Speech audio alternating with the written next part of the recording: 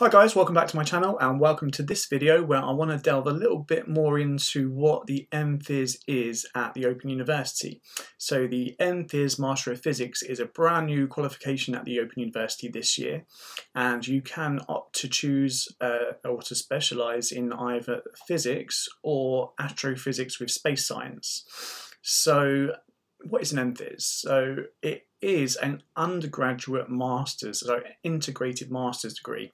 It differs from an MSc, for example, in that an MSc is a postgraduate study, usually 180 credits, and you'd need your undergrad degree to go onto that master's course or to be accepted onto it. Whereas the integrated masters, you do your undergrad study first. You do 360 credits undergrad, then you do a further 120 credits at postgrad. So in total for an integrated masters, you do 480 credits. If you study full-time, that's going to be 4 years. For me, a lot of people at the Open University doing it part-time, that's going to be 8 years. It's a long time, but for me, as I mentioned in my first video, it's just a passion I've had for a long time and I'm excited to get started on it.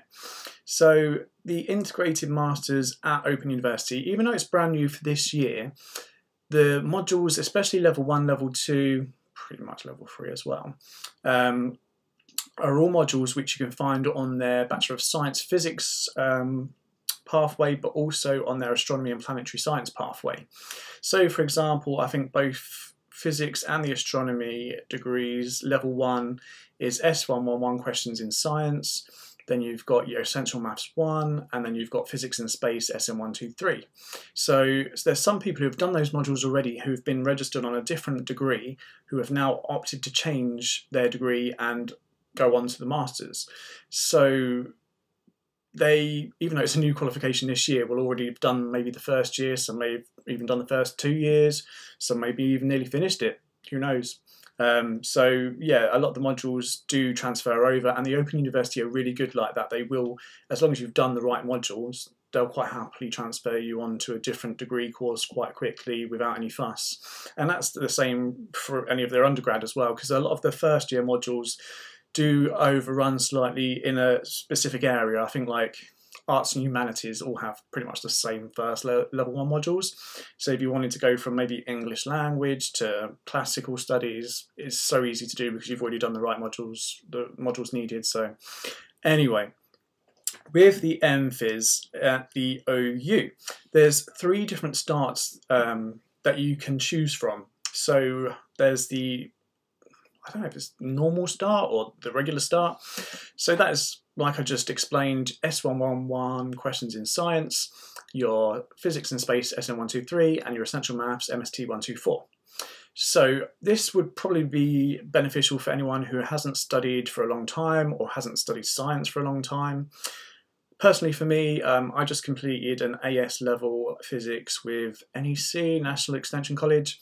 And also I'm doing, as I mentioned in the other video, the 20 credit module from the University of Central Lancashire in astronomy, which I'm doing all right in as well. So for me, I'd quite happily skip S111 if I can. There's also a maths start. So this is probably more aimed at if you're looking at the physics route or if you like maths. And I think it does all the maths modules at level 1. So I think it's MU123, which is the Discovering Maths, your basic entry level, sort of GCSE level maths. Essential Maths 1, Essential Maths 2, and there's another maths module there as well. However, the start I'm going for is the advanced start. So what that does is completely wipes off S111, and then you just start straight in with Physics and Space and Essential Maths 1. So you still need to do 120 credits at level 1, but what they allow you to do with this start is to take 60 credits from level 2.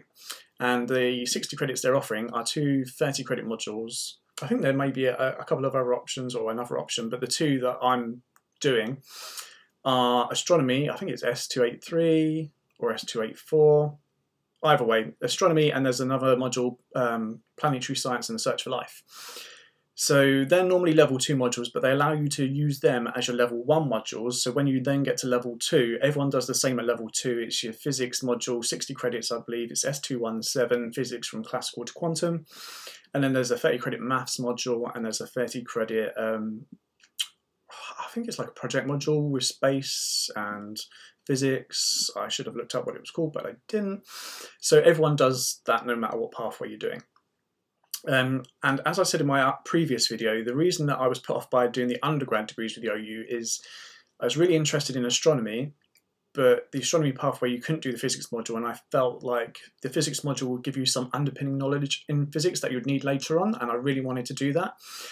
But if you did the physics degree and the physics pathway, you do the physics module, but you wouldn't then do the astronomy and the planetary science module, which I really wanted to do because that's what I'm interested in. So this advanced diet is the best of both worlds because it lets you do the astronomy and the planetary science modules, but now at level 1, and then level 2, you then do your physics module, win-win for me. So that's level 2. Level 3 is then when you start to pick which pathway you want. So up until that point, you could be undecided. You could be like, oh, I want to do physics, oh, I want to do astronomy, and you can go back and forth between the two, but it's level 3 when you need to pick which pathway you want to choose. So to start off with, there's 60 credits physics modules, and there are 2 30 credit modules. I believe it's electromagnetism and the quantum realm or something like that. And then you pick another 60 credits, but it will be for your specialised pathway. So if you're choosing physics, I believe there's a couple of different physics modules. I didn't know, I didn't really look at those because it's not what I want to do. And then the astrophysics modules, there is astrophysics is a module in its right, and then there's, I think it's the, I'm going to get this wrong because I've tried to pronounce it before, the relativistic universe. Look it up, it's on there. So that's your level 3, and that's your 360 credits, which would normally be your undergrad. And then you go into level 4, which is your postgrad part of the masters. And once again, depending what pathway you're doing, for the astrophysics, the module is a 60 credit module, space science. And then I think the physics route has a couple of 30 credit modules that you can choose from. Once again, I didn't really look too much detail because it's not what I want to do. And then the final 60 credit module is a research project module, which is pretty much the bog standard for the OU at science anyway. Like even all the undergrad degrees, you'll have the last module, either 30 or 60 credits, will be a research project. I think they're usually 30 credits to be fair at undergrad, but this one, postgrad, 60 credit module, research project, I haven't been able to really look at the details of it because it hasn't started yet. So it starts for the first time next year in 2023. So I don't really know what is in the description, module description on the OU website. But yeah, so that is basically the MPhys at the OU in a nutshell. Don't shoot me if I've got anything wrong because I haven't started it yet. I'm just going from the information I've got from the online website. I'm not going to go into too much detail about, you know, financing and stuff like that. There's so many videos on YouTube about life at the OU, how you apply, the website, how you do TMAs.